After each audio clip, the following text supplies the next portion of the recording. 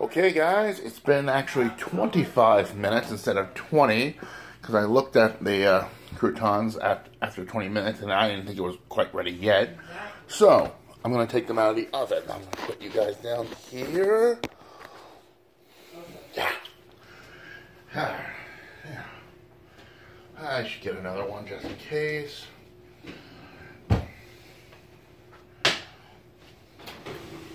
Oh yes. Oh yeah, that's better.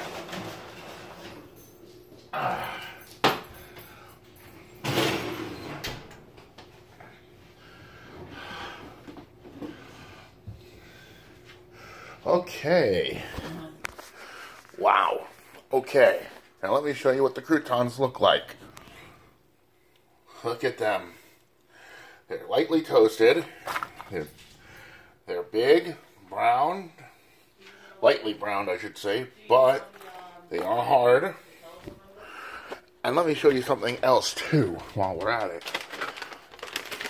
Those croutons that I had called bird food.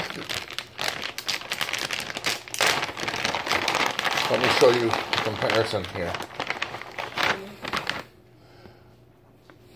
Now, what looks better? This or this?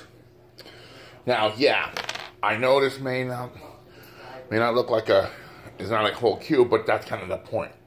But let me show you what it looks, what it tastes. This is what it looks like, and let me give this a shot. It's still a little hot though. Cheers.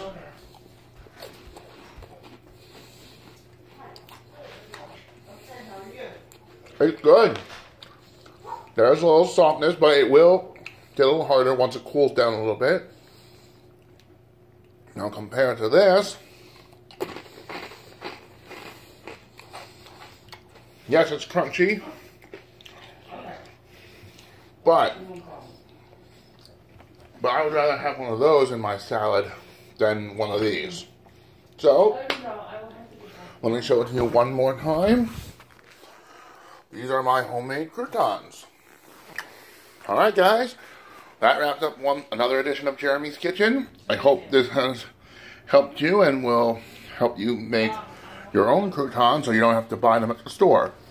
That's it. Have a great day. Bon appetit.